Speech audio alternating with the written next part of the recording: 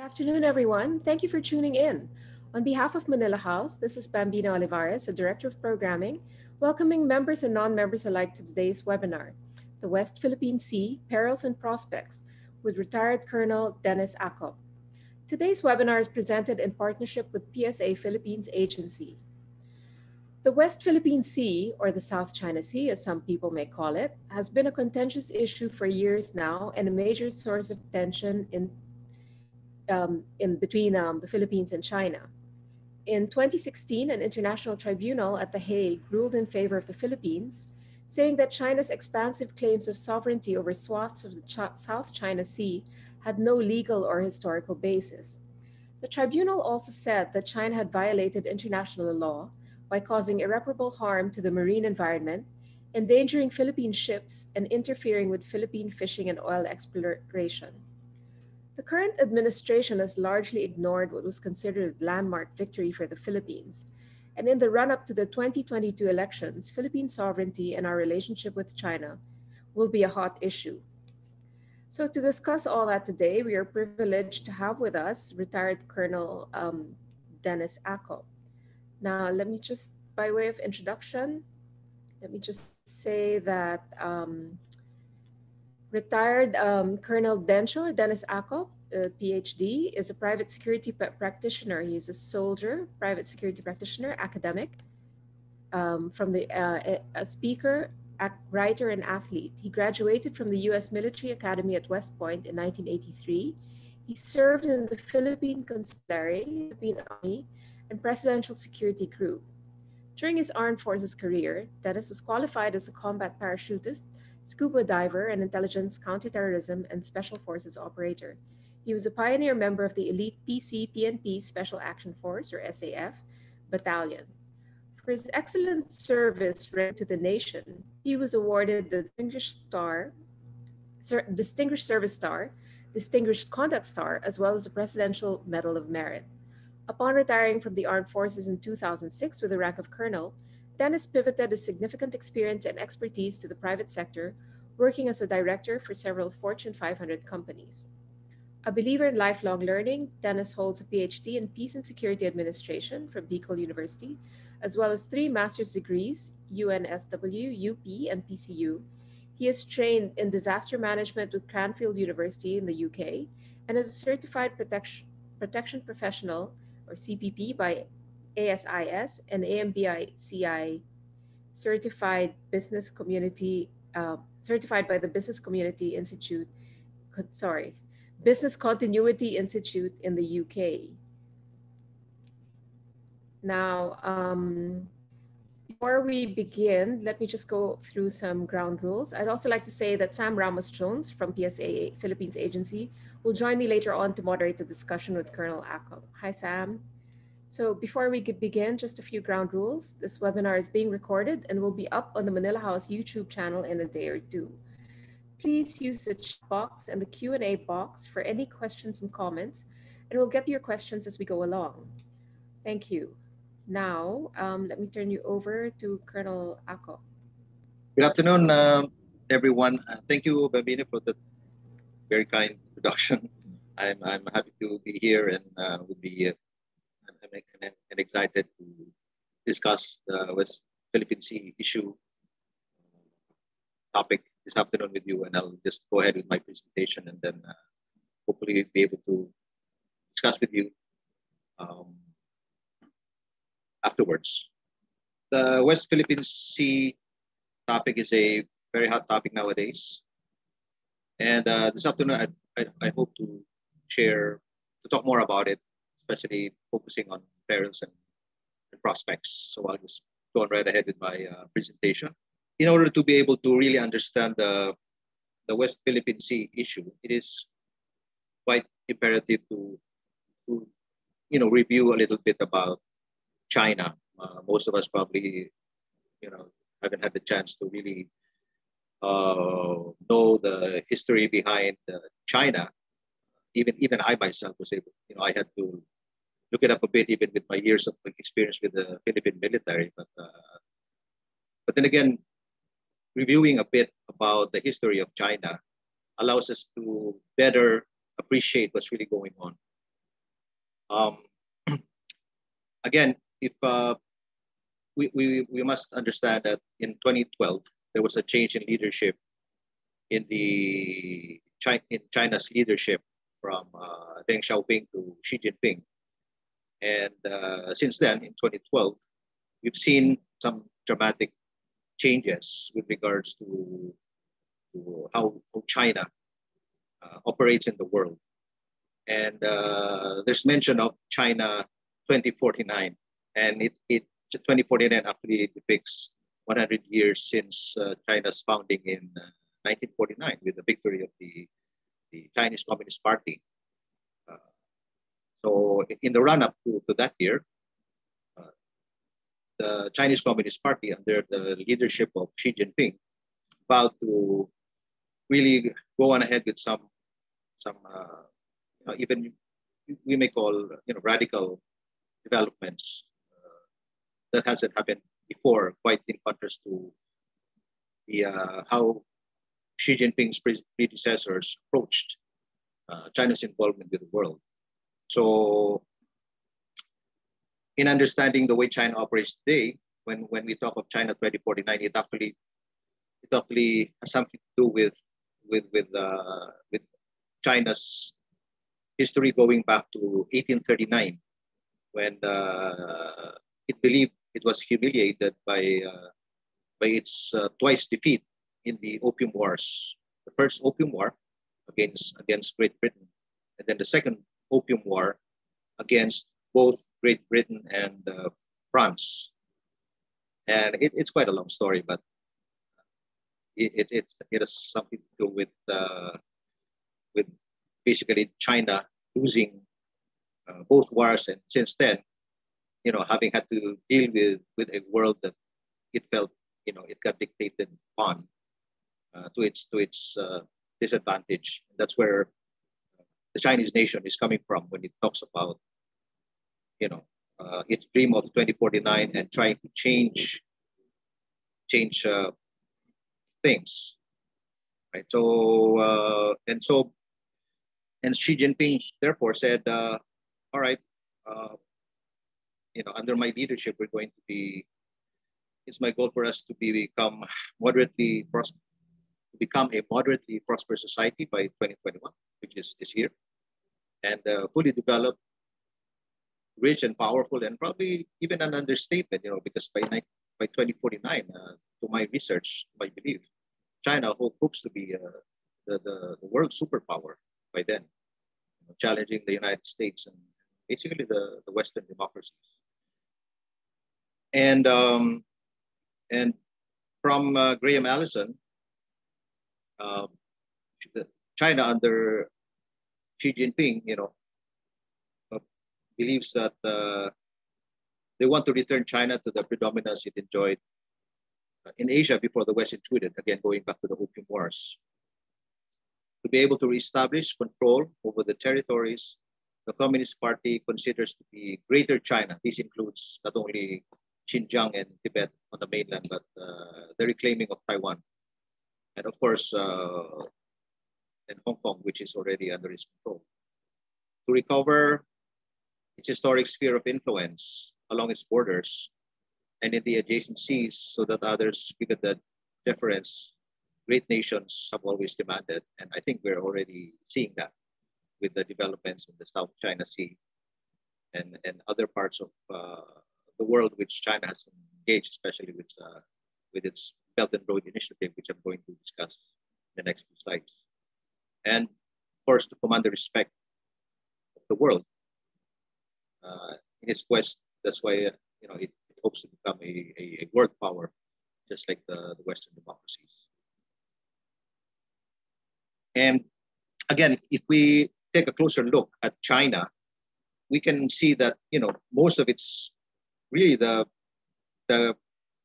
greatest part of its population is concentrated to the east.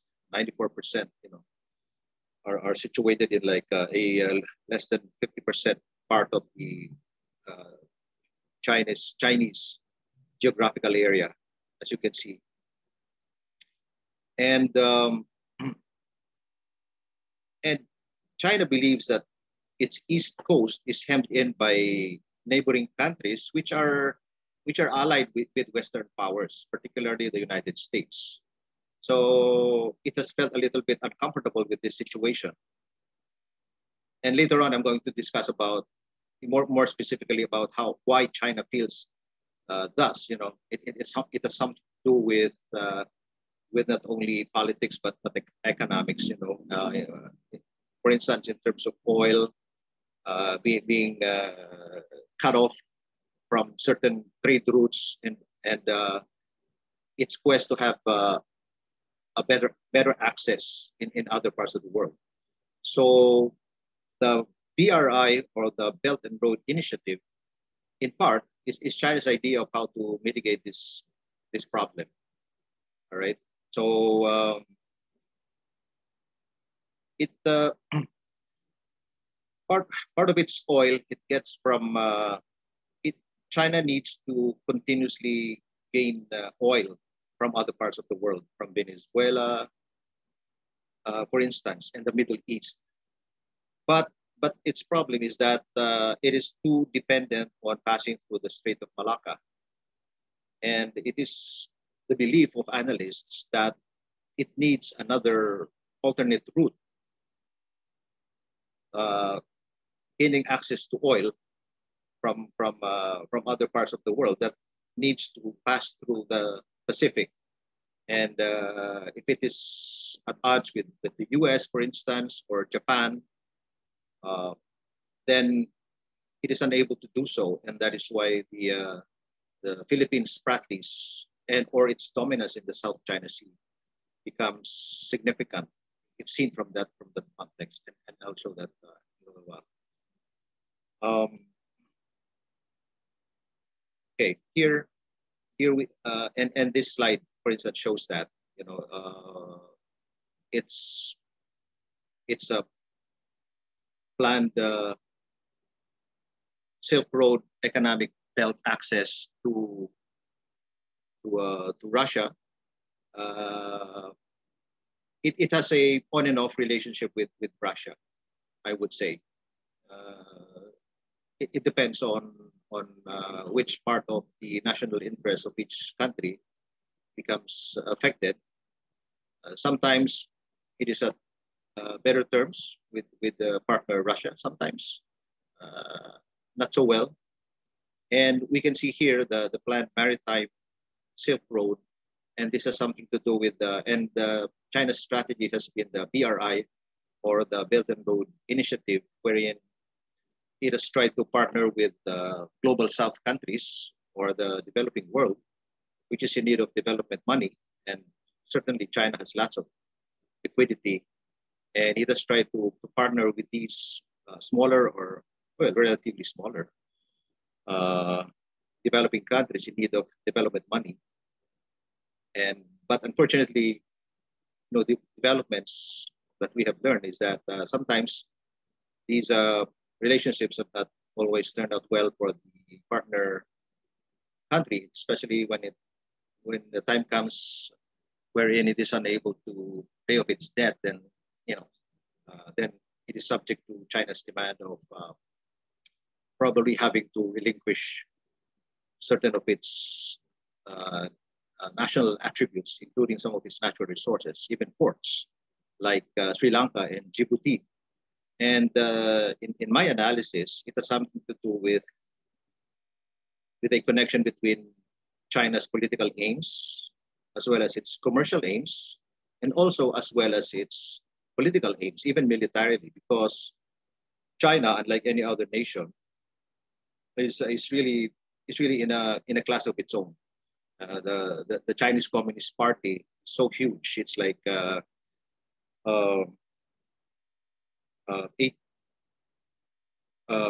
8 million in membership in a population of 1.4 billion, and it's like. And China operates now like the world's biggest multinational corporation. So it is able to advance its national interest, which is really the role of the government, in partnership with its private sector, which is really, a partnership that is unlike any other. So it is able to do all of these things Uh, Again, we have to understand that before I proceed, I just would like to understand to emphasize that China under Xi Jinping really wanted wanted to he had four goals in mind.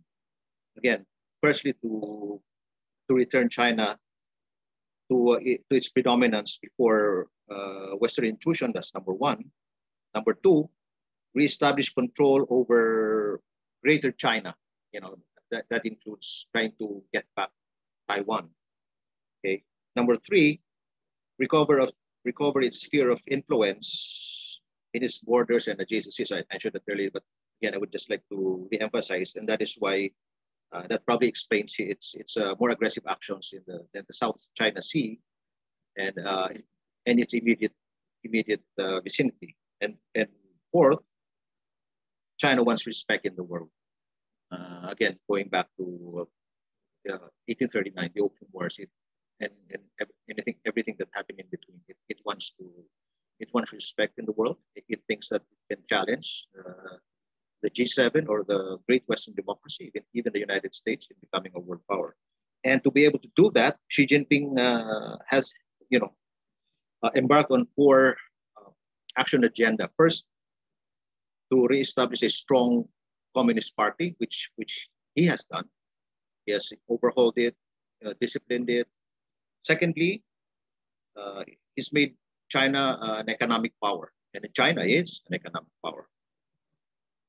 Third, it has made China proud again, proud of their identity. So even the things that we see now happening around the world in terms of food security, these are all for the people of China. Everything goes back to the people of China and making them proud once again that the Communist Party is able to take care of them, provide for them, and not only that, but regain the respect that China has lost over the years. Okay, so and then fourth, Xi Jinping wants China to be strong again. It has overhauled the People's Liberation Army. It's making it one of the strongest in the world, to the point of challenging the great powers, including the United States. So that's what's going on in a strategic sense, to be able to understand all of this. All right. Now, that brings us to the strategic importance of the West Philippine Sea or the South China Sea. There are overlaps here. Again, it's good for us to be able to understand that presently China, the world's largest, is one of the world's largest importer of oil, and much of that comes from imports. It has very limited amounts of oil, maybe estimated at around 25 billion barrels of oil a day, but that's not enough, and that is why it continues to import. That's just a small portion of what it actually needs. And again, it goes back to what I was trying to emphasize earlier about gaining access to oil imports all the way from Venezuela, for instance, which is in South America, or the Middle East, and everything passes through the Malacca Strait. And China has this problem with India. So the Indian Ocean is not exactly a 100% safe haven for Chinese trade. So it is the analysis of some, including me, that it needs alternate trade routes, including the Pacific, and therefore it needs a free passage through, especially the South China Sea, which it has claimed, and it has the nine-dash line system, which it believes to be its own, and it uses to challenge the UNCLOS. So anyway, we'll talk more about that later on. So China sees the Pacific as an alternate trade route apart from the Strait of Malacca. All right. If the straits were shattered to China Strait, the detour routes would entail passage through the Spratly Islands. Okay. And as we can see here, If not, if the Malacca Strait was unpassable, then China would only be looking at the Lombok Strait, for instance, and that has been a very traditional trade route that it has used through the centuries. And going around Australia, even, which is a very far out route, if its oil is still coming from the Middle East and South America, but over to the east, as I was saying earlier, its need for clear passage through the South China Sea is by way of getting access through the Pacific to be able to access resources in the Pacific itself. And there's been lots of developments about China's trying to use even BRI to partner with many small Pacific nations, including the Philippines, Papua New Guinea, the Solomon Islands, and the small nations in the Pacific, and to be able to gain access through them or to them to their natural resources, even, or probably have gain ports and access, basically, and not to mention any access that would be possible to these nations' natural resources, and the Philippines is a very good example. Okay, so again, we can just look at the resource wealth of the West Philippine Sea. The West Philippine Sea has vast and largely untapped carbon fuel reserves. Some estimated that 11 billion barrels of oil, 190 trillion cubic feet of natural gas, if things are fully developed. The West Philippine Sea accounts for 12% of global fish catch. That's a lot.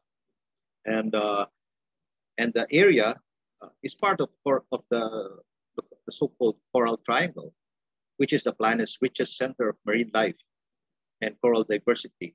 It's this triangle that runs from Japan all the way down to the Solomon Islands, down to parts of Indonesia, and it's just rich with all kinds of rich marine life. And of course, there's been overfishing in the waters closest to China. I mean, China needs to feed 1.4 billion people. The resources that are available within its territorial natural resources could only feed up to 25% of that population. So obviously, it needs to get the rest of its food security from outside. So even that alone is already a very strong motive for China's aggressive actions, especially in the South China Sea, which has a lot of food security, not to mention oil and gas reserves. Okay. We've heard of the cabbage tactic. Everyone knows what cabbage is, right? It's just layers and layers of leaves. And even as we speak right now, the around 287 maritime Chinese vessels in the San Felipe Reef in the West Philippine Sea are still there. And this is the second time that's been done. The first one was at Scarborough Shoal, and the Chinese vessels never left Scarborough Shoal, even if they haven't put up any concrete structures there. But the structures, the Chinese presence is in the vessels that are still there. And so right now at Whitsun, or the San Felipe Reef, which is within the Philippines exclusive economic zone, the 287 maritime vessels are still there, and it is to our belief that, again, Chinese strategy is like it's four-tiered. First, to occupy and exploit. So the big vessels are there to establish Chinese presence in the area. They occupy. Then, and there's so many. I mean, perhaps the number of vessels that are there depend on the area that needs to be occupied. So, and then once there, they stay there. and they exploit the area. Secondly, to militarize and reclaim.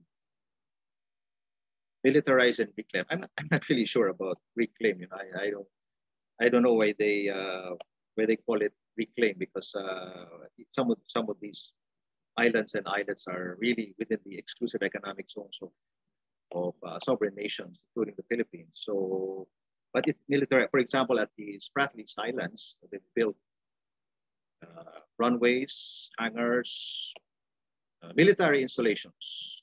So they've militarized, perhaps to defend any.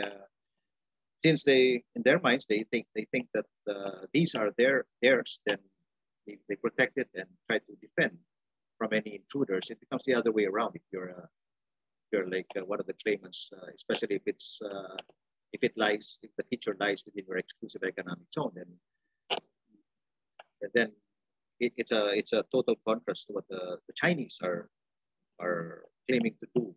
Okay, and then thirdly, to secure and solidify its presence, so it stays there, build structures, build, all kinds, and to the point that perhaps any of the claimant nations would have a hard time really reclaiming back what is probably theirs legally in the first place.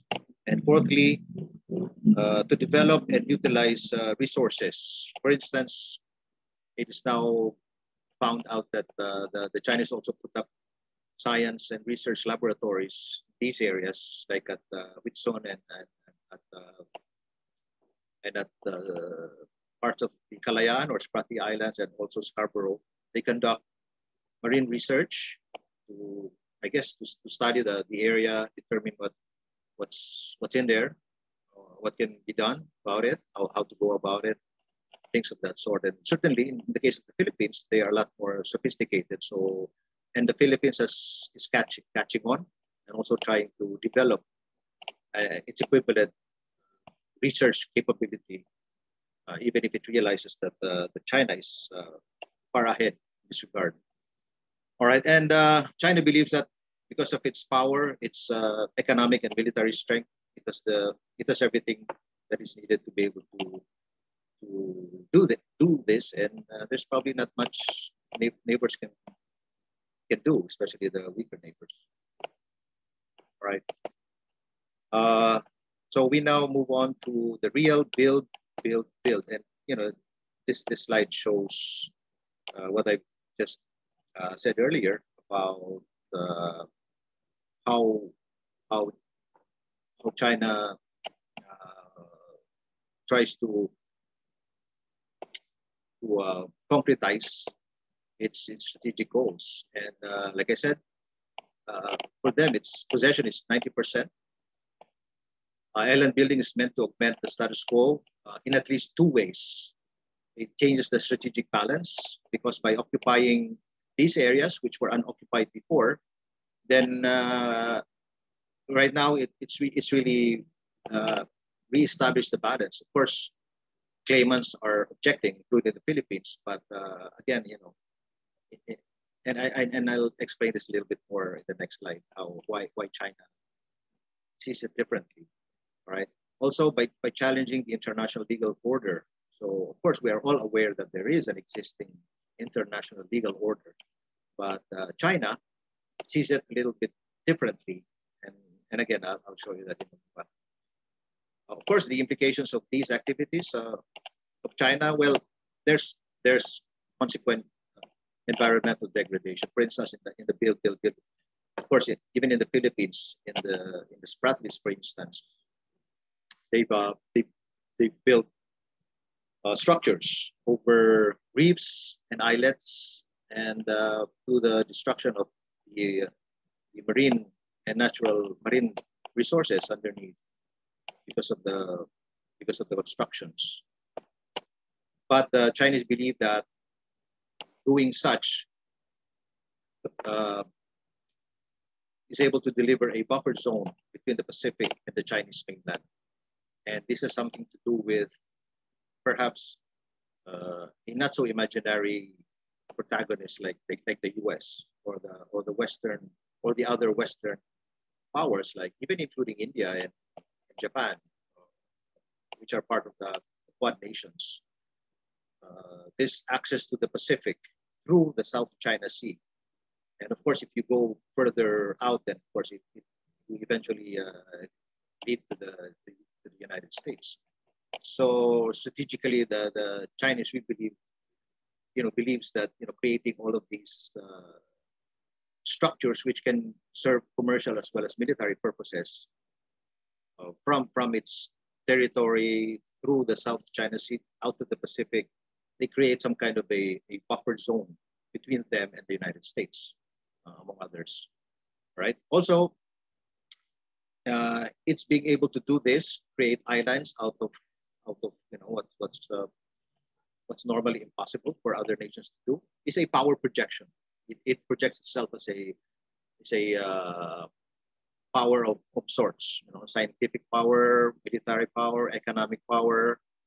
So it's a power projection. It's like being able to extend your territory out there, right? And of course, commercial dominance. It naturally falls right into China's place as an economic superpower. In fact, number one in terms of economic growth for so many years. Okay, let's take a closer look at the Scarborough Shoal. Scarborough is part of the Philippines exclusive economic zone, which is within 200 nautical miles from the mainland. Right?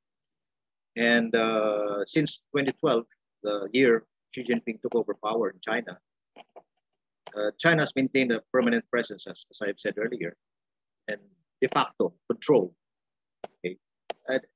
Despite the 2016 arbitral award to the Philippines, in fact. And again, I would explain why it's differently. It has a totally different interpretation of it.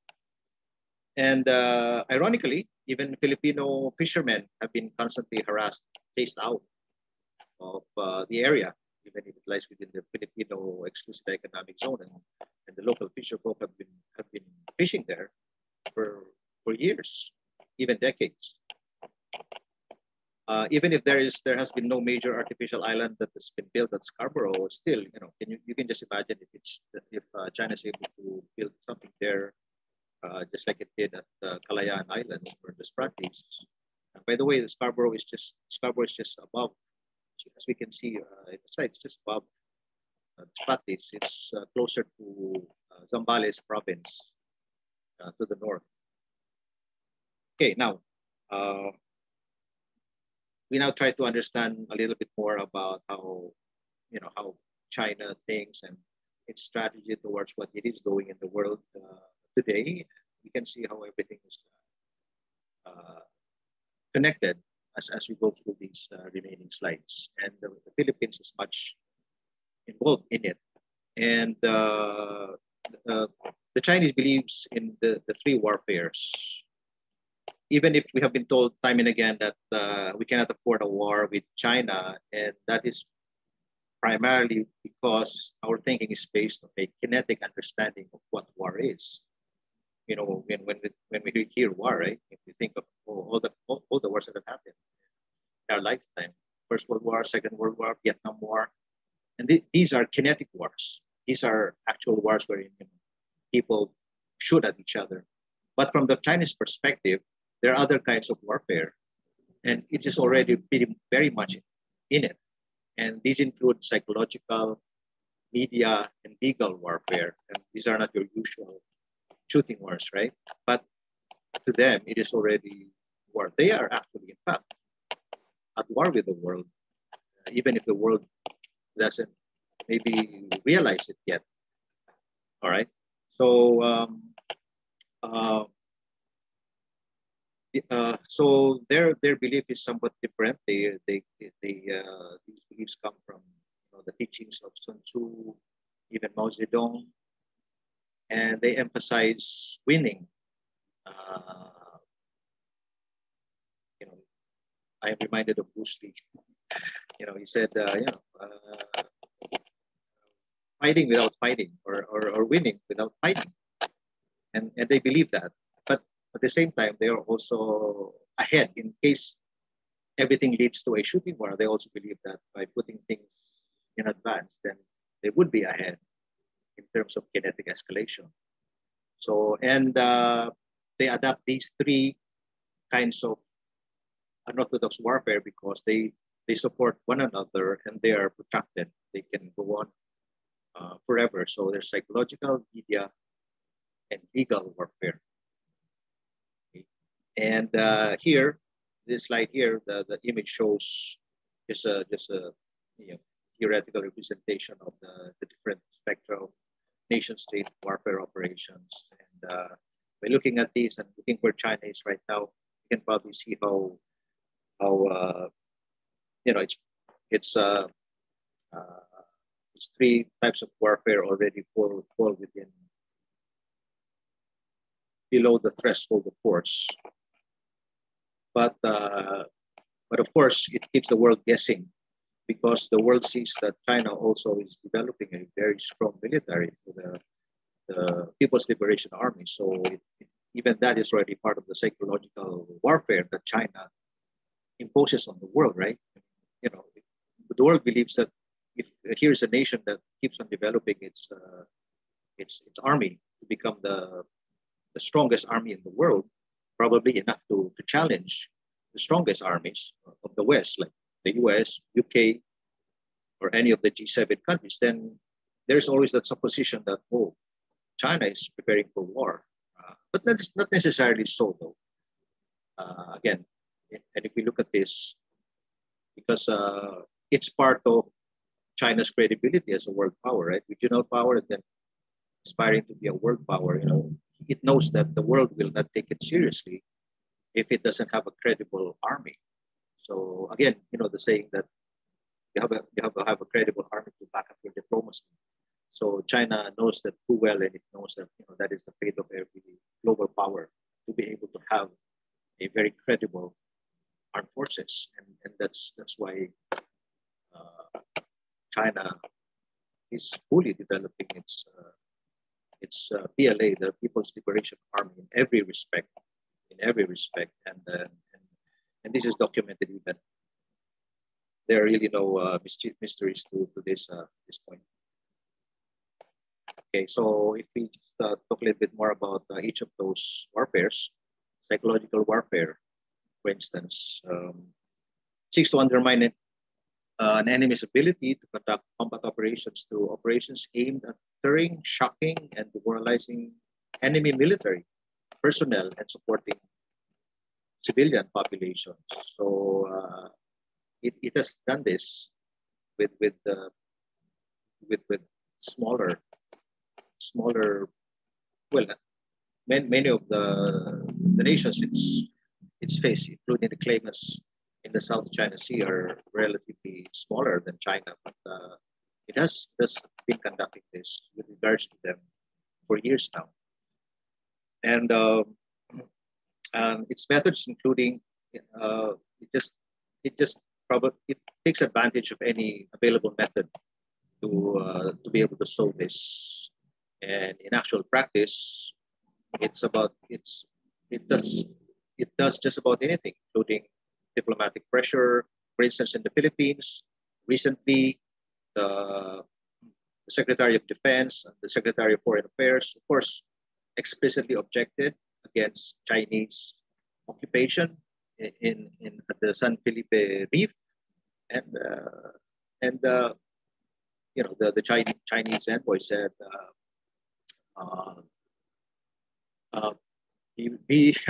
be more professional, or don't use undiplomatic language, things like that. So every channel is used, okay, including shooing away Filipino fishermen from being able to fish in our own EEZs, things like that. So, and these are coordinated actions. These are not isolated actions by, for instance, you know, maritime vessels in the South China Sea, but these also have connections with you know, the Chinese Ministry of Foreign Affairs. It's research and cultural exchanges. So every channel is pretty much used, okay, in engaging. Okay, another is media warfare or public opinion. So this, you guys are probably already aware of this. It's happening a lot in social media. The attempts to influence domestic and international public opinion to support the, we really call it a China narrative, a China way of looking at things, as opposed to any other. So again, all media are used. All existing platforms in media are being used. Whether official, unofficial, all kinds of channels, really. Okay, and thirdly, there's the legal warfare. It may be, it sounds a bit paradoxical or even an oxymoron, but legal warfare, right? Because there's two right there. There's the international rule of law. These are the rules that are observed by the international community, the International Criminal Court, even domestic legal codes observed by democratic states. But for China, it has a little bit different way of looking at it, and it uses international and domestic law to claim the legal high ground, but of course to assert national interest, just like everybody else, right? But they're also used to thwart opponents, to keep opponents off balance. For instance, we believe most signatories to the UNCLOS as members of the United Nations naturally observe the UNCLOS, right? 200 nautical miles, they fall within your exclusive economic zone, and you have exclusive rights. And most countries are signatory to that, including China, the Philippines, and all the claimants, the islands in the South China Sea. But nevertheless, China has its own claim despite that, despite being a member of UN, being a signatory to the UNCLOS.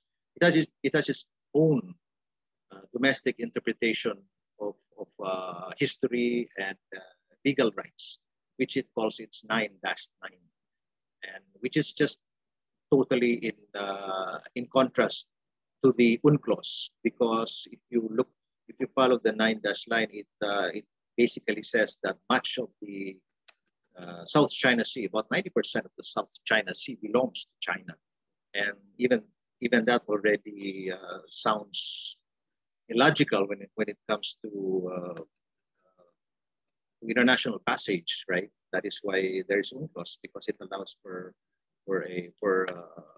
international sea lanes for international trade to come through. So with the 9-line, that would be impossible.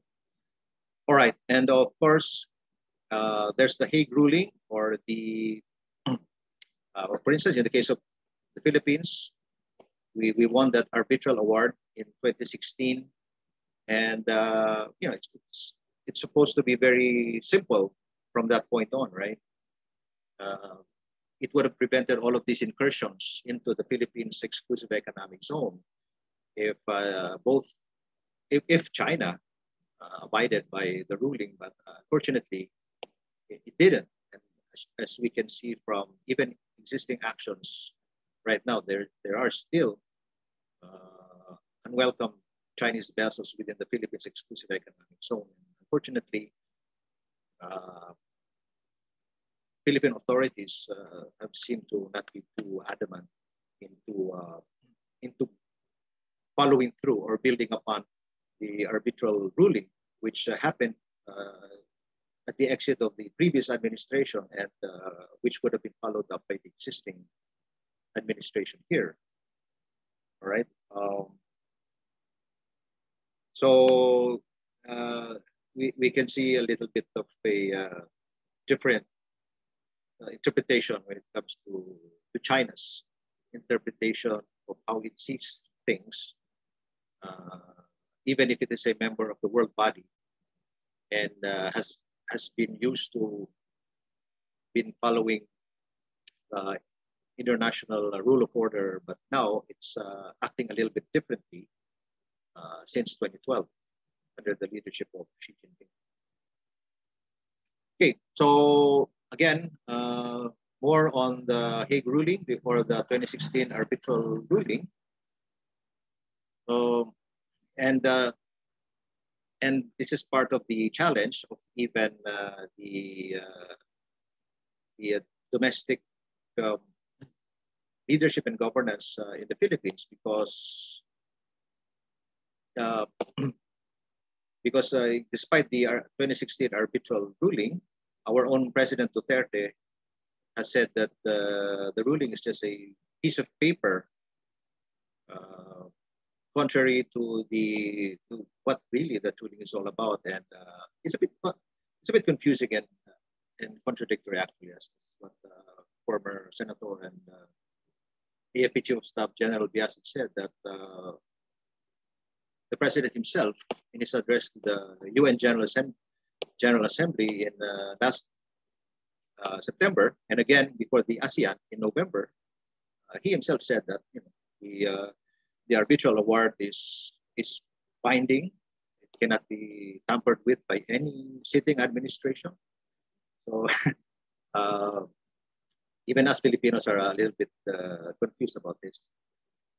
In that line of thinking, the Philippine Constitution, is can be said to also be just a piece of paper, right? If that's one way of looking at it, coming from a national leader. But of course, I believe it is not so. It is a binding document. It is a permanent document, and there are processes to changing that. So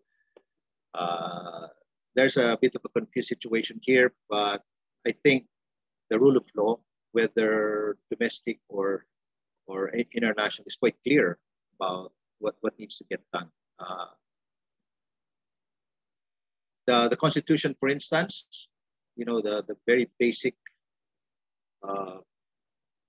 legal code, they represent any nation's ethics, values, and morals even. And for a nation of faith like the Philippines, which is predominantly Christian, our legal codes are really based on moral codes, right? Particularly the Decalogue and the Sermon on the Mount, because most of the faithfuls here are really of the Judeo-Christian type. So, we're talking here of basic values, basic ethics, things that have been upheld for almost the past century. So it would be alien to just throw that out in the face of a regional power like China, for instance, which has radically different values. Communism is not exactly the same as a faith-based nationalism. Our neighbors ASEAN and the international community in general were ready to support our position, but we dropped the ball and decided to set aside the ruling and engage with China bilaterally. Personally, I really do believe that a multilateral approach to the West Philippine Sea issue for the Philippines is the best option to adopt, not the bilateral kind. And I'll talk more about that next slide. We'll go back to that, but in the meantime, talking about a credible defense posture for the Philippines, there's been talk recently about, for instance, the acquisition of submarines, even if it's just diesel electric kind as opposed to the nuclear kind, because the nuclear kind is, of course, way too expensive to modernize the Philippine Navy, basically the armed force of the Philippines. And of course, people are saying that, it's kind of too late to be able to. Well, it depends. If theoretically we are talking about just modernizing any armed forces, which is applicable to the Philippines as well as to any other country, then it makes a lot of sense to modernize your armed forces. Talking in a more particular sense, though, especially in the Philippines and with regards to China, you can say that it's a bit late, a little bit late, right? And it depends on the adversity. But there's still merit to modernizing your armed forces anyway, right? There's also another school of thought about asymmetric warfare. The way to go against a superior enemy is to be able to take advantage of asymmetric warfare, which takes advantage of the the enemy's weakness and your limited strength, but which strikes at the enemy's weakness, making winning cost for that adversary very, very painful and expensive. All right. But so some of the, for instance, if you adopt this asymmetric warfare type of the advocacy in quickly modernizing an armed force like the Philippines against any potential adversary, then it makes sense to, for example, have a shopping list that is asymmetric in its goals. You know, the Philippines cannot quickly afford very expensive weapon items, but it can afford, for instance, enhancing your eyes to be able to see where the enemy is coming from. So you would need long range patrol aircraft, AWACS, and of course the continuation and expansion of offshore patrolling by the Coast Guard and by the Philippine Navy.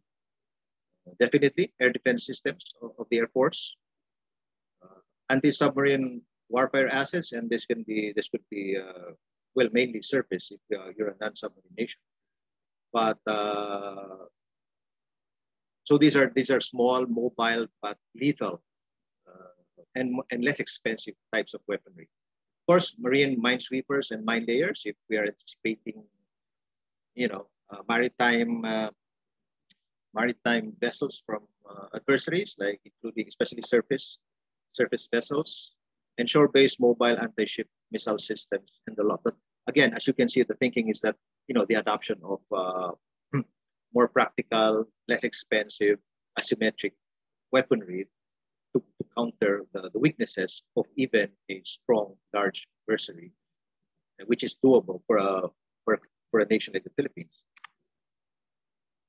All right, so in some kind of a summary for my presentation, then again, bottom line, how do we win the peace in the West Philippine Sea? I keep saying that the West Philippine Sea issue is really an issue that is quite straightforward, really, from the point of view of not only defense and security personnel, but every Filipino, because here you have a situation wherein, right within your exclusive economic zone, which really becomes part of your territory in the sense that the country which has that EEZ only has the exclusive rights to the marine resources within that exclusive economic zone, which is 200 nautical miles from mainland.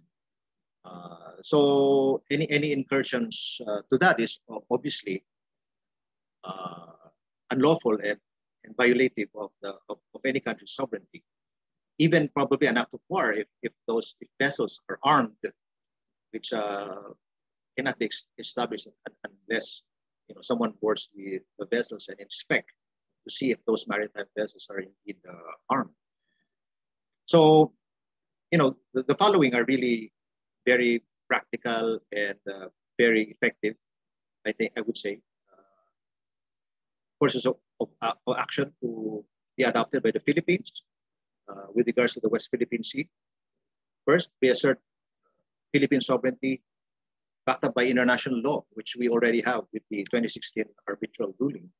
Second, to engage China and other claimants multilaterally, and of course to avoid being bullied in a bilateral confrontation, which is sort of what is happening right now. Again, as I said earlier, the best way really is a multilateral approach wherein which makes a lot of sense for a weaker nation because it engages the support of the international community. Okay. And third, engage with China on the basis of equality among sovereign nations. Again, emphasizing that the issue is not size, but equality, being both sovereign nations. And I think the Philippines needs to reassert its sovereign status a lot more than how it's currently doing.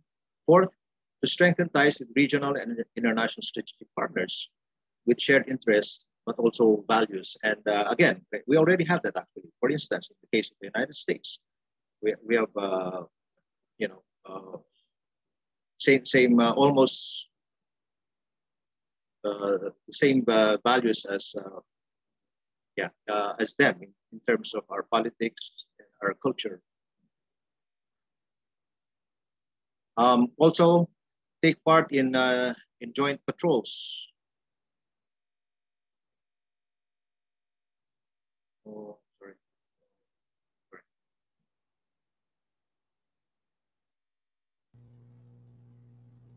Are you was there a glitch, Yeah, yeah, Colonel? I need to get back.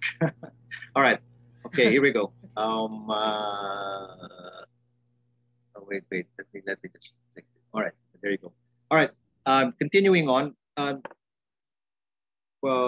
Fourth is to take part in joint patrol and other confidence and capacity building exercises with neighboring countries. We used to do joint patrols. We just stopped in September of 2016 because of President Duterte's instructions to discontinue. But we have been doing such before then. Maybe it's wise to perhaps recontinue with that, and that would be possible if we went back to a multilateral engagement rather than just a bilateral one. Okay, and there are so many joint patrols as well with other allies, and they're more than willing to do it with us through a test of freedom of navigation through the South China Sea kind of thing, and just like this, uh, the aircraft carrier group from the UK, which is moving towards the South China Sea, just to test freedom of navigation, and it's been done before.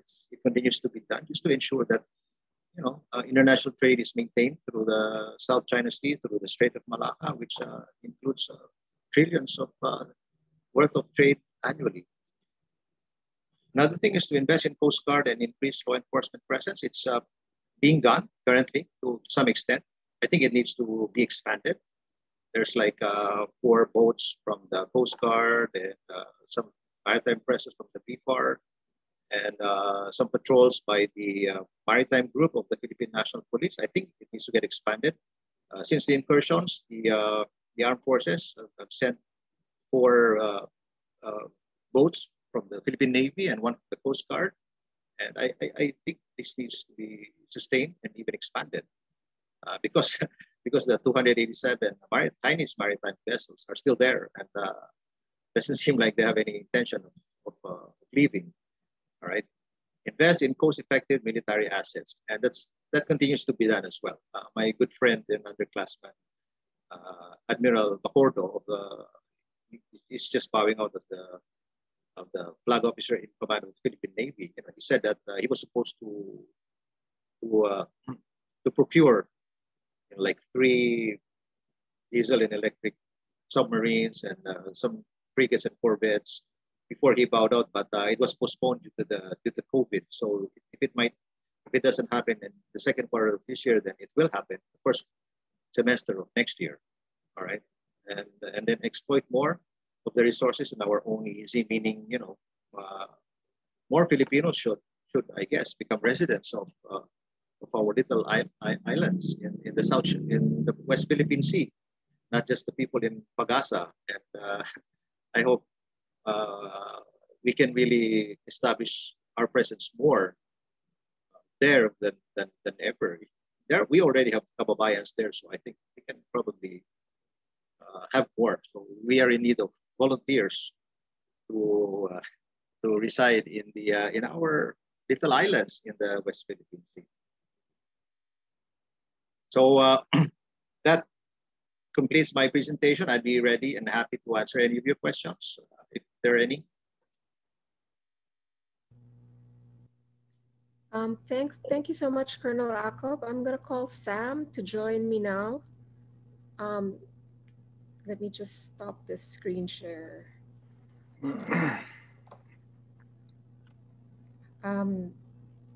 Colonel Acop, can you end your, okay.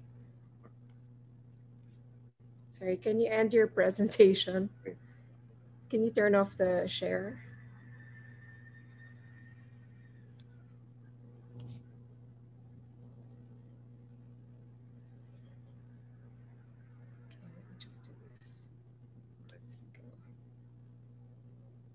Okay.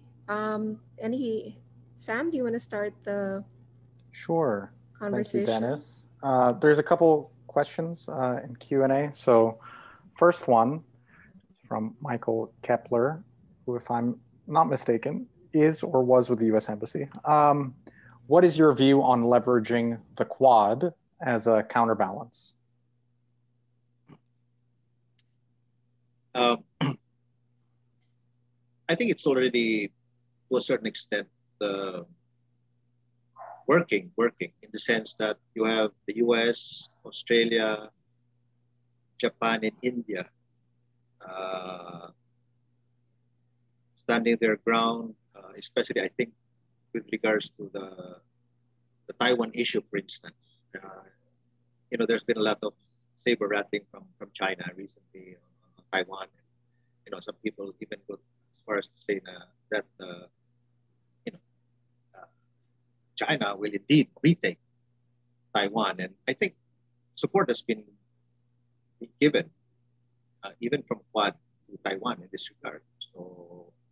So from that, it seems like what means business, and I hope so. I hope so that they do. But from what has been shown on the ground, yeah, I think they've done some action to give and show support to Taiwan in this regard.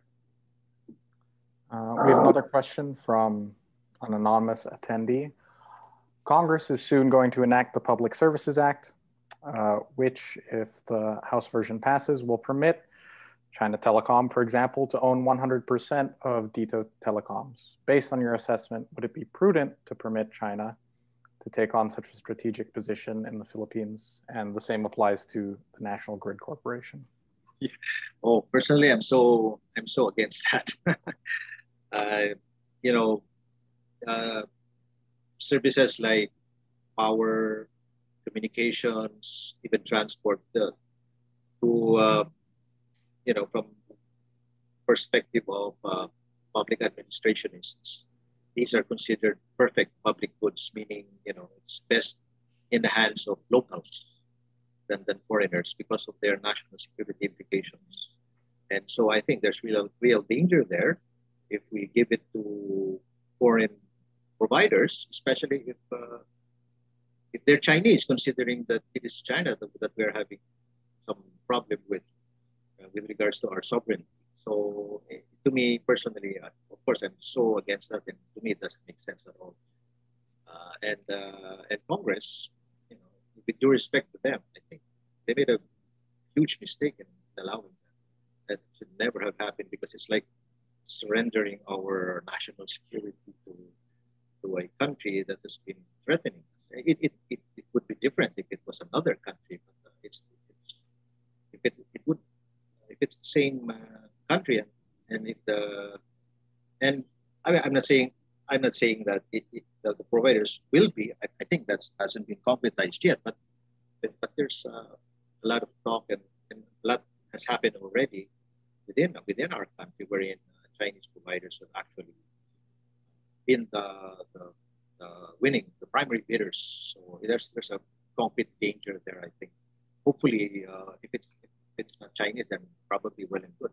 But still, the concept of putting these strategic industries in the hands of foreigners, I think it's a big threat to national security. What would you perceive to be the weaknesses of China? Because you were saying that, if we were more strategic about the way we engage with China in the West Philippine Sea, in terms of our investments in our equipment, military equipment and maritime equipment, what what are those weaknesses? Oh yeah, well, yeah, well, in terms of the tactical aspect of it, uh, it I know there would be some. Again, if we look back into the context of the Vietnam War, for instance, right? You have there an example of asymmetric warfare wherein a weaker nation militarily like Vietnam was able to defeat much stronger military protagonists like France and the U.S. Okay?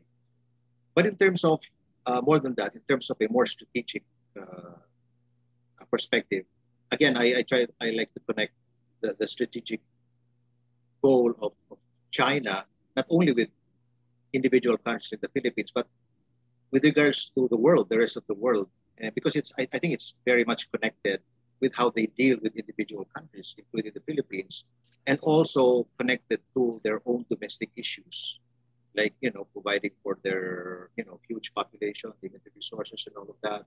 Then, of course, attaining their goals, as I have said earlier in my presentation about Xi Jinping's strategic vision of what they want to achieve on the rundown to 2049.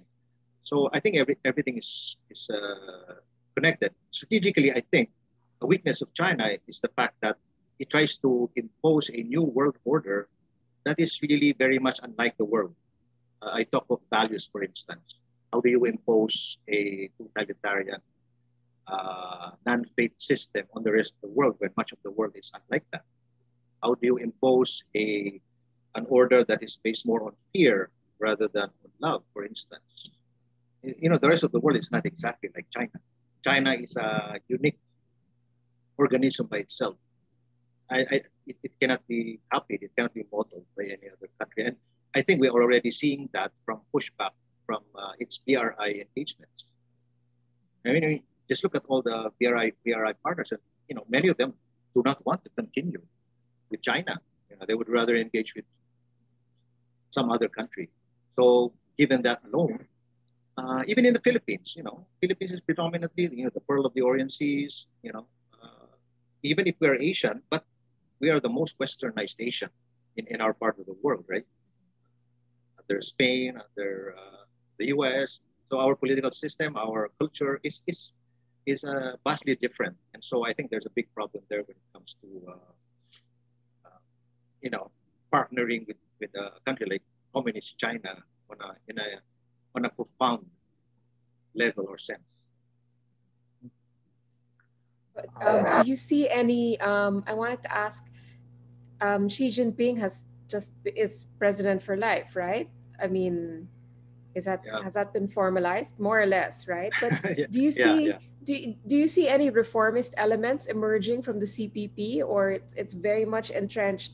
This whole recovering China's lost glory, and you're talking about 1949, and the shame of defeat, and kind of emerging from all that, a world superpower again. And so do you Yeah. think reformist elements will ever, I mean, reformists have always been like, well, there was Deng Xiaoping who kind of paved the way, and then that Hu Yaobang, am I correct?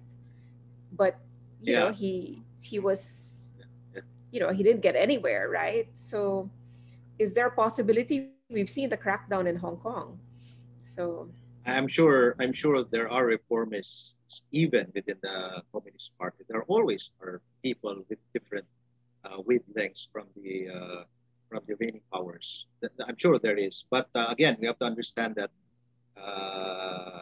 the Chinese Communist Party, especially when it comes to their internal situation or condition, that's a very guarded secret. Right? That never comes out.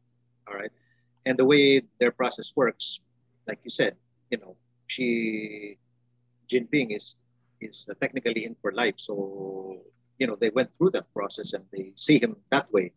I'm sure if there are any suggestions, I'm sure that's communicated within the party, and I'm sure the leader takes note of that. But I think early on from when he took over in 2012, right? The party as a whole, or at least most of them anyway, they're sold out to the Xi Jinping vision. All right, and so well, problems have surfaced recently, like the pandemic, like there's a current meltdown in China right now, and but of course we don't hear much of that because that's part of the strategy. I guess they really the Chinese Communist Party is not one to flaunt weaknesses. It's all strength. So, but there are kinks in the Chinese armor. For instance, even the pronouncement from Xi Jinping recently when he said that, oh, let's be more, let's exude, love more, love. it felt kind of straight to something. So because and I guess he's really pointing at maybe we're appearing to be too much of a coming on too strong to the rest of the world, and we're getting a lot of pushback for that. That's why he's probably saying, oh, we need to soften a bit. So that even that is already a sign of and the Chinese economy is also showing some cracks. It's big, but it's reeling from the pandemic and from its overextended engagements throughout the world. So I'm sure they're discussing this within the party. That is why they're more aggressive, for instance, in the South China Sea, because South China Sea will always represent what? For one, food security in the present and the future, even oil and gas reserves. That's and of course the projection of power at the same time. So they're already sold out with that. So it's happening simultaneously. Food security to feed a 1.4 billion population, despite limited resources, and this ambitious vision to become the next superpower. It's a big challenge. Do you think the China issue is something that the ordinary man, like the voter, the ordinary voter here in the Philippines would understand and give importance to? Oh yes, most definitely. Uh, Even I've been. You can't help talking to some of the ordinary folk. Even I am surprised at their some of the things they say, because I talked to enough people who told me that, oh, I'm sorry to say, but they probably won't be able to really relate with what's happening out there. But I'm surprised. I've talked to some mixture of people like sambahay or a driver or a waiter or a farmer, and they say, yeah, they're not happy. They're not happy with what's going on out there because they see that we're being sold out. That's what they say that. They say that, masyado tayong kinakawawa doon, like, things like that. They know that. And so I think even if people come from different social classes, doesn't mean that they don't feel or realize what is at stake out there. And I think the sovereignty issue is something else. I think it's not your usual thing that people, even the massa, cannot understand. I think they do, because it is something that is different. It is about it does, and it's also something that's related to food security, because it affects our fisher folk. I mean, billions of there's been an estimate of billions of pesos being lost out there annually, and the word gets out. The fisher folk right there in Palawan, they're the ones who are public about it, and it's all over media too. Dennis, we've got lots of good engagement. So running right along, what should the Philippine strategy be in dealing with China's maritime militia? Go back to me, it's better approach from top down rather than bottom up. Go back to multilateral engagement. Let's stop this bilateral thing, because it's a no-win for us in a bilateral engagement. Because a bilateral obviously says, oh, it's just China and the Philippines, right? And if we limit it to that, then no way, because even just the 2016 arbitral award is a multilateral development. It's not a bilateral. And that is what we should have built on since 2016. It's to our advantage. We may not even talk about military engagement by just if we just push the arbitral award, that shuts the door on military engagements, because that's the weapon of we are already in the 21st century, and supposedly there's no need to go to a war that may escalate into kinetic nuclear war that annihilates everybody. So that's definitely not the way to go. The way to go is just let's talk it out, man. Let's talk it out as a group of nations, not just between one and two, David and Goliath. There have been suggestions, for example, that maybe the Philippines should deploy its own maritime militia. Vietnam has its own maritime militia. I'm curious what you think about that, but I'm also going to jump in with my opinion there, which is that, kind of related to what you said, this is a problem that should be addressed top down. The problem with the bottom is you potentially have, which is the situation Vietnam has, your maritime militia is not particularly well trained, not particularly well equipped, and the opportunity for them to escalate almost by accident is potentially more risky than you want. Do you have any thoughts on that? Yeah. Again, but then again, it's a little bit different with them because they're open to multilateral engagement, right? Unlike us. So you're talking about what goes on the ground tactically, and but I think it wouldn't really matter as much as what goes on from the top down. If the preferred strategy is multilateral, then naturally the actions down below echo that strategy from the top. So there's really, for as long as they're aligned, I guess it's okay. It's not like the tactical units dictating the policy, but rather they're just enforcing it. So there's really no inconsistency there. But it's different with ours. Is if by just saying bilateral engagement, then we also can see the repercussion of that on the ground. For instance, I mean, our fisher folk are actually prevented from fishing in our own EEZ. So I mean, what can you say about that? It's so ironic. And speaking of policy from the top, next question is, how can Philippine government bureaucrats defend the Philippines' claim in the West Philippine Sea when the president's own words about the ruling, as we said, is just a piece of paper? Yeah, well, they're supposed to assert their independence, being a third leg of the balance of power in our country. We have three co-equal branches of government, and they comprise the legislative. And if they exercise their own independent mindset, I think they would. I mean, how come ordinary Filipinos or ordinary folks can see the incongruence of what's happening in the West Philippine Sea relative to our constitution and our own? Lawmakers cannot see that, and that's so strange to me. So I think they would have been doing a greater service to the Filipino nation if they would have been exercising their own independence of mind rather than just overwhelming they're acting like almost like a stamp pad to the executive. I don't think that's good in the sense of our concept of balance of power.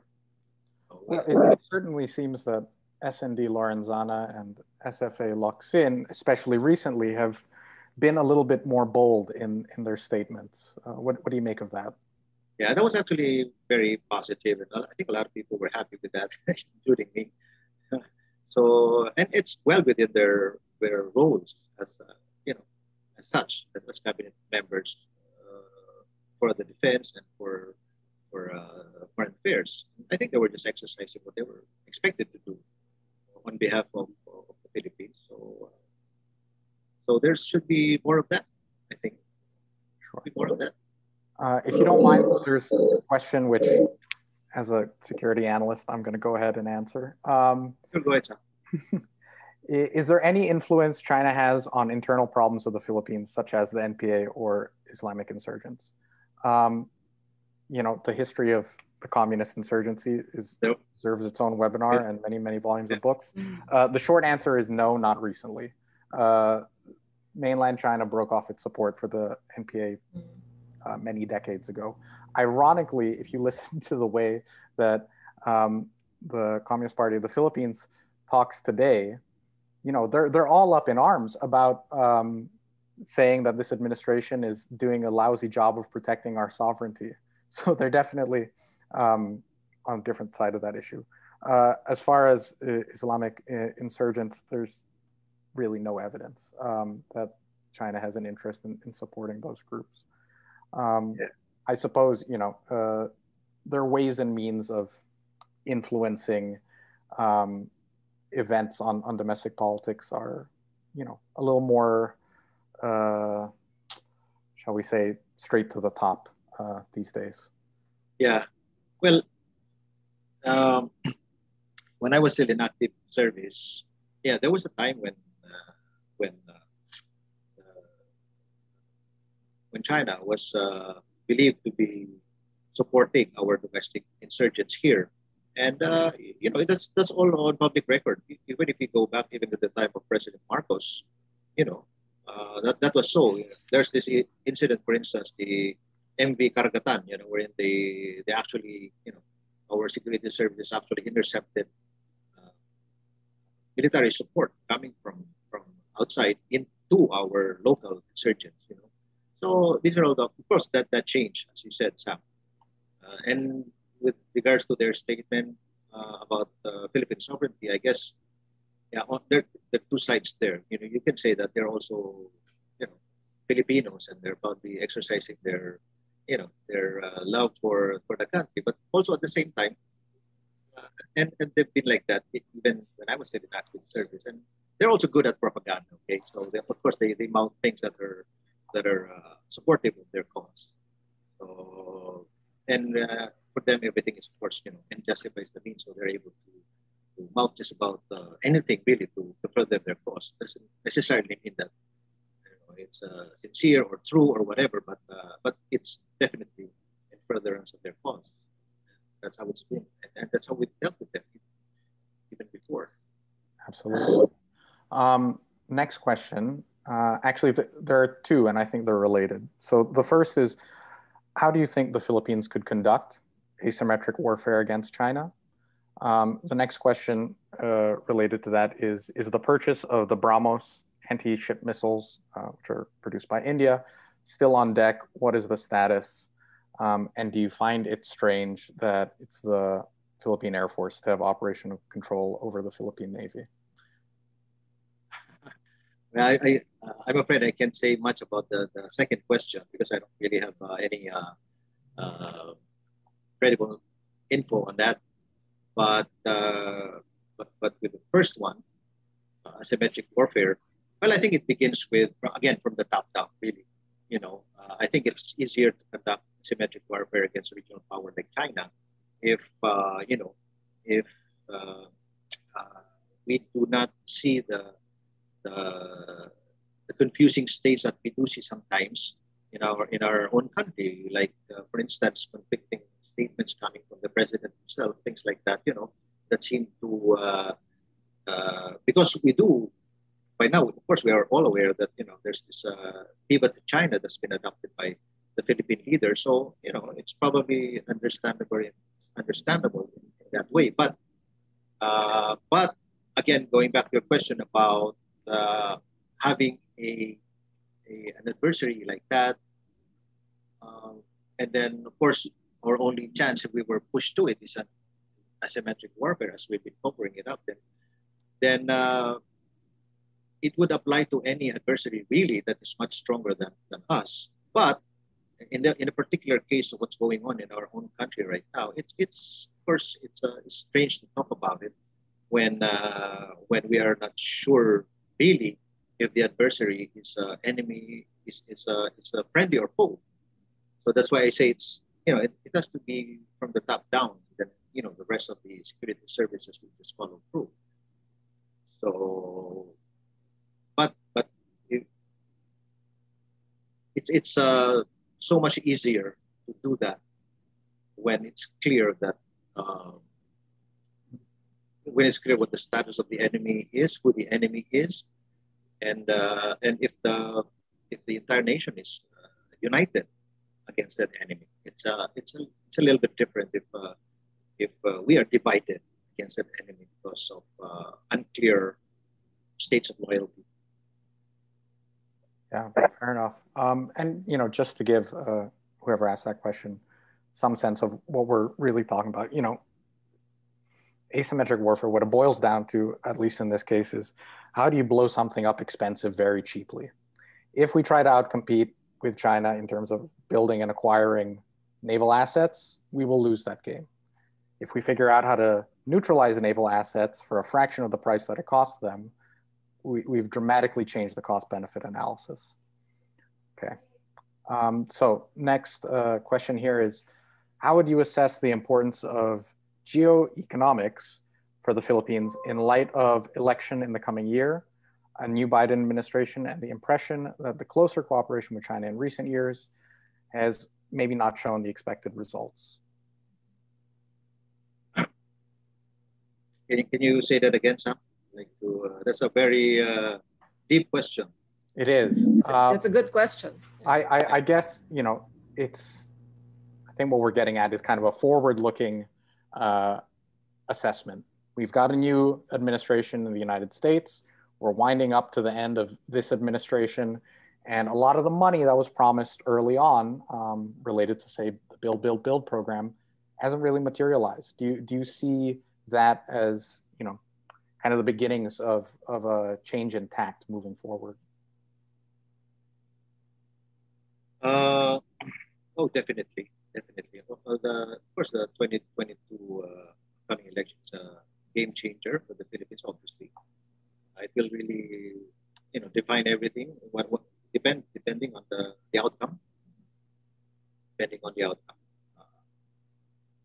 So, well, part of the question, we don't really know what outcome, the promised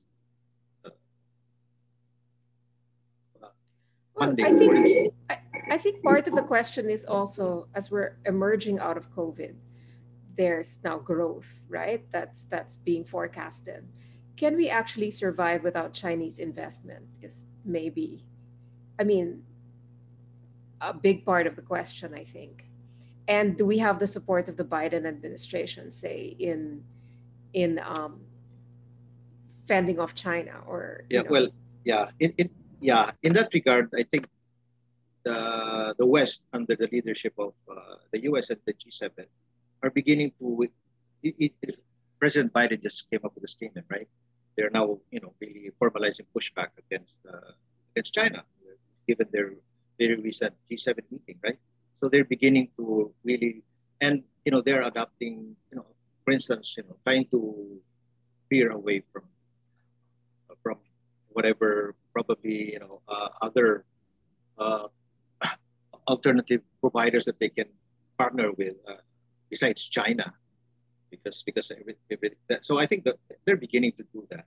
They're beginning to do that under the. So yeah, in terms of, I think there's both a practical and an ideological element to the question. Practically, especially in the beginning, and I think the world will reel from disengagement with China, definitely, because of just the sheer volume of that trade involved, right? But at the same time, there seems to be no choice too, right? Especially if it boils down to this new world order thing that probably the rest of the world would agree with. So they have really no choice but to veer more towards a more ideological part of it, and that's, I think, what the Western democracies are trying to do now. And so the rest of us, including other democracies, will have no, well, I don't know if having no choice is the right word, but we're expected to go as well towards that direction. And there are other providers too. It may be a little bit more expensive at first, but eventually the world trade movement will adjust. It's always like that, isn't it? And of course, knowing the nature of capitalism, others will come to the void that will be created by a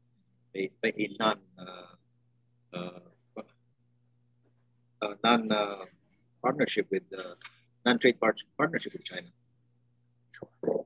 Our next question comes from Mr. Fando, who is saying that, taking into account that the South China Sea is surrounded by many straits that China is not controlling, Malacca Strait being one, and that China has many shortcuts through its mainland to both sides of India. Is the maritime connectivity of the South China Sea really so important nowadays?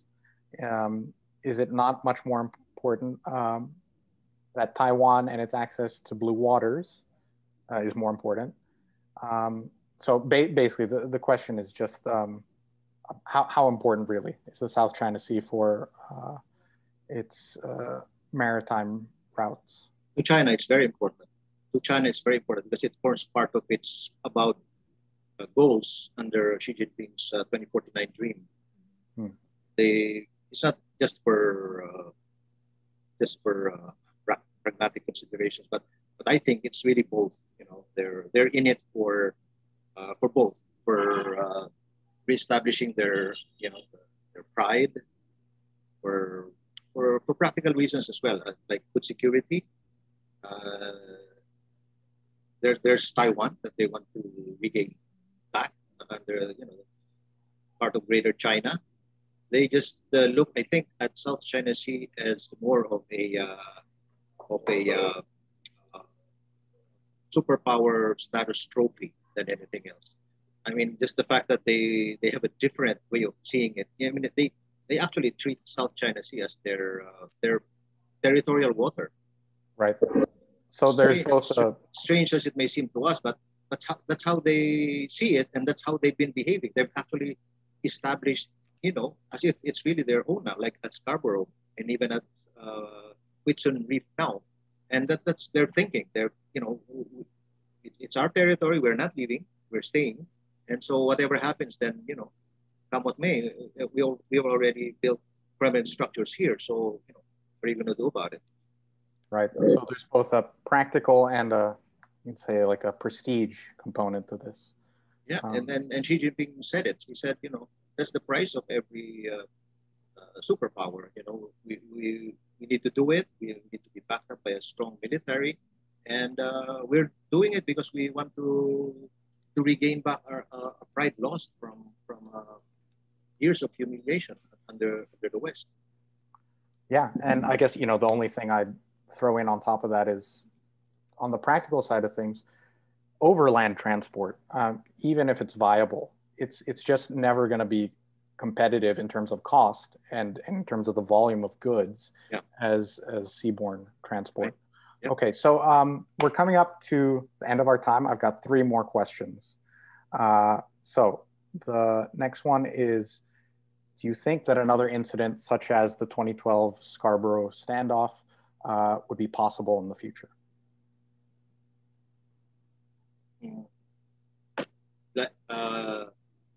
It's similar to what is happening now, right?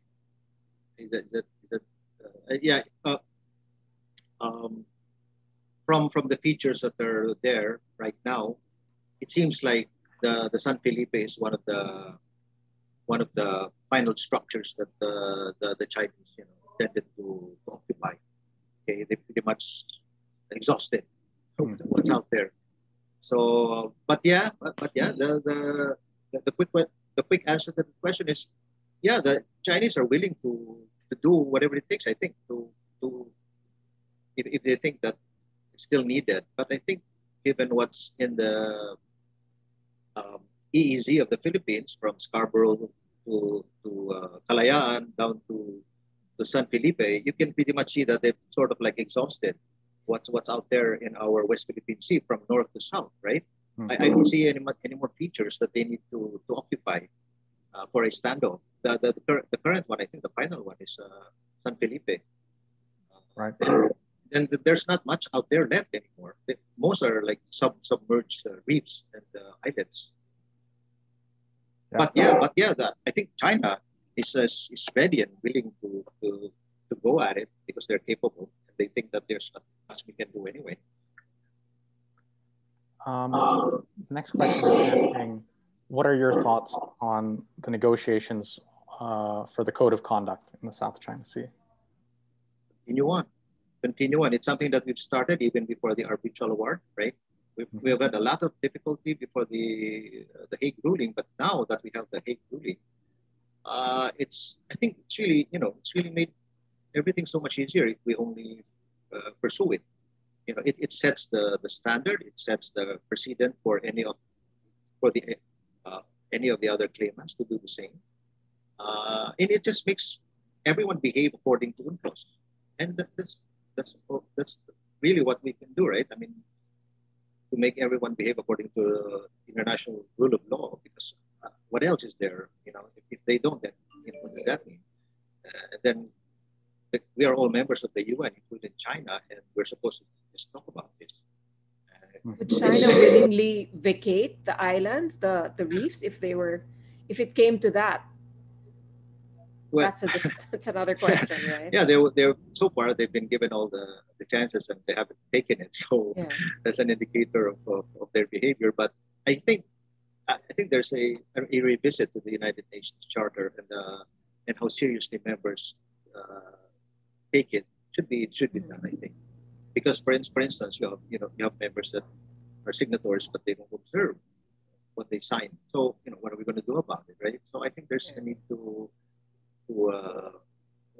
but then again, I know that it's understandable that the United Nations would be hesitant to expel any member because it would be against their avowed intention, which is really world peace since World War II, and they don't want to really antagonize anyone. And I think that's being exploited by certain members like China. But I think it needs to be revisited because we need the compliance of every member. Otherwise, the far extreme to that is unthinkable. It's even this new world order, again, we just take in a global scale, and if you follow through with that and there's no amicable settlement, then what do you think, right? Where does it lead towards? It leads towards world disorder, and I think that's dangerous for the rest of the world. Yes, and I guess the point is that we need some sort of order that goes beyond just whoever is the strongest gets to dictate to the rest of everyone else. That's kind of the story of the 20th century and everything that people have fought so hard to build, right? Yeah, and if there's been some, if some nation probably felt it was treated unfairly or unjust, then let's talk about it. Let's deal with it in a more civilized way, not necessarily going at it by force or like exactly what's happening with the Philippines, wherein our natural resources are being forcibly taken over. Right? That's a glaring example. So short of that, that's the very intention of the United Nations, really, and any other subgroup, right? Like even the ASEAN, even everything, really. So, and it's just a different. We're just seeing, I think, a very different set of values and that are like really going at each other right now. There's a need to, how do you dialogue with that? How do you, hey, even if we're so far off with our values, then can we talk about, let's go back and just, because, the far extreme to this is just unthinkable. You don't want to be headed again to another war. Okay, so I think this is the perfect question to end on from Mr. Miguel Ayala. Assuming everything goes right, tensions de-escalate, multilateral talks go smoothly enough that we get a peaceful and shared South China Sea, what do you think this might look like? In other words, what is our ideal end state that we should be aiming for? It sounds like what would be happening if this standoff with China were not there. So we can see, the situation before all this happened. Now it's winnable because of the ruling, with the favorable ruling. It's a lot.